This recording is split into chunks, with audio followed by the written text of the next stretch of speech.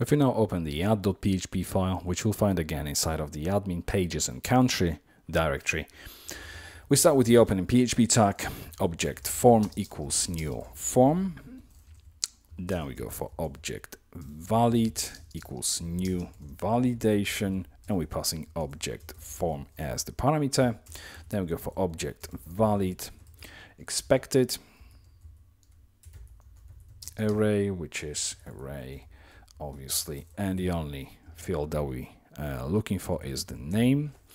Now if we copy this entire line, paste it underneath, now rather than expected, required, so name again in the same array, and then try and catch, as we need a separate way of obviously throwing the exception here, rather than using the one inside of the country file.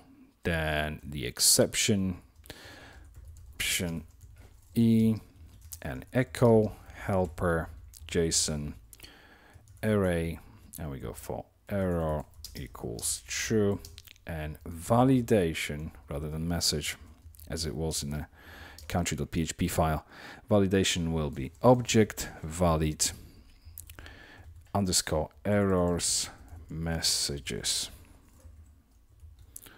closing bracket and semicolon after that.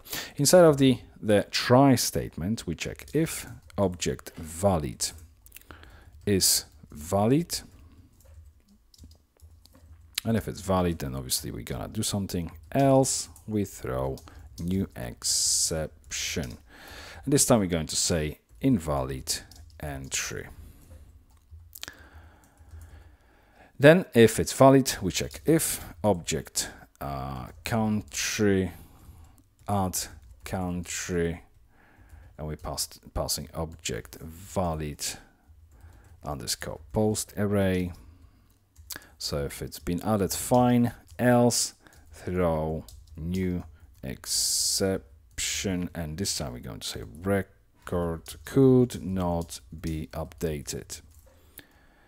And before this, we are going to use object valid add to errors, and we add into errors name, index, and the same message. So I'm just going to copy this one from here, semicolon after this. But if it's been added successfully, then replace equals array, and then we go for countries equals object country get all, and replace, we're going for the index country list, which is surrounding our plugin get admin directory separator country, and then array, and on a new line we have rows countries, and then object URL, this object URL. Now that we have it ready, then just simply echo helper JSON array, and it's going to be error equals false, and then we have replace equals replace. Okay, if we now save this file, open our browser, and if we try click on add, we get the validation message. I'm going to open the Fireback, and I'm just going to put test country here, add record could not be updated. Obviously that's incorrect message, so if I go back to the editor, run updated, obviously added we should have here, and the same for the exception. So that's the first thing.